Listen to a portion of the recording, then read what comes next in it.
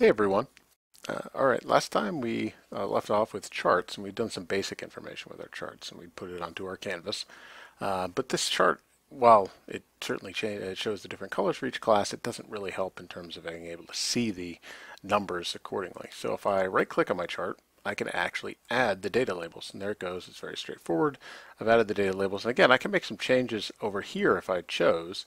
If I wanted to, say, change the color or the border style or the font itself, or I can right-click on it and change the series label properties. So you see here the font Seg UI is selected, but I could change this to Comic Sans, and then I could make the numbers really big, just to emphasize the Comic Sansiness, and then I can run my report.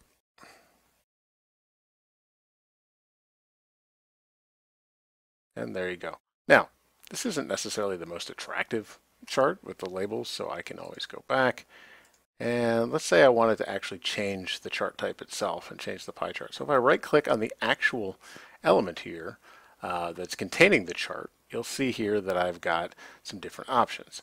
I want to actually change the chart type. So as opposed to just a generic pie chart, I'm going to have an exploding pie chart. So I click OK, and I run and see what that looks like.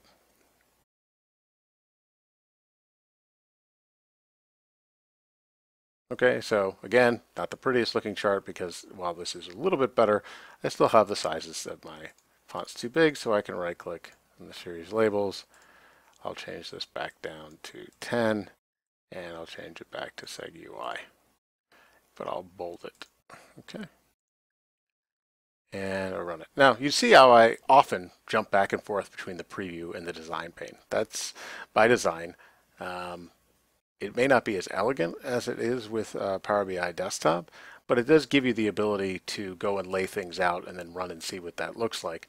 It'd be difficult to do this, say, with live data, because imagine, for example, you repeated the stuff on each page.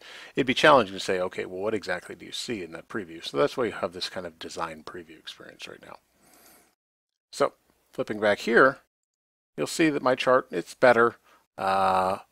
But I'd really like to have another one of them. Well, no problem. I can actually right click and you have the ability to simply copy the chart accordingly.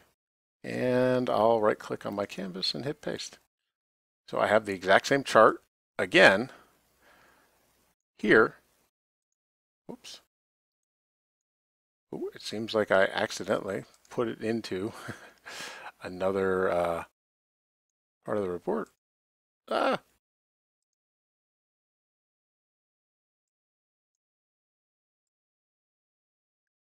so you see what I did there? What was happening is it actually was nesting the chart inside that table there.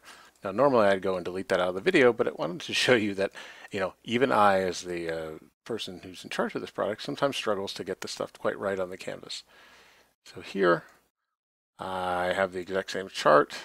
You notice I move this over here, and then I can change the border again and rerun it, and I'll get the exact same information. Now, of course, I could go and change the data in the second chart, but I wanted to show you how simple it was to kind of copy and paste the elements between the two. And sure enough, I've got the exact same chart. Now, the thing to keep in mind, if I go back to that print layout that I showed you previously, this is going to run off the page now. So you see one of two, and it's going to be really poor because it actually sticks this onto a second page because it can't fit in that page area that we defined in an earlier step. So that's a more advanced look at charts. I mean, again, very basic stuff here. The ability to kind of copy and paste. If I don't want that element on here, I can get rid of it and then drag this back over accordingly. Okay, and then if I rerun it,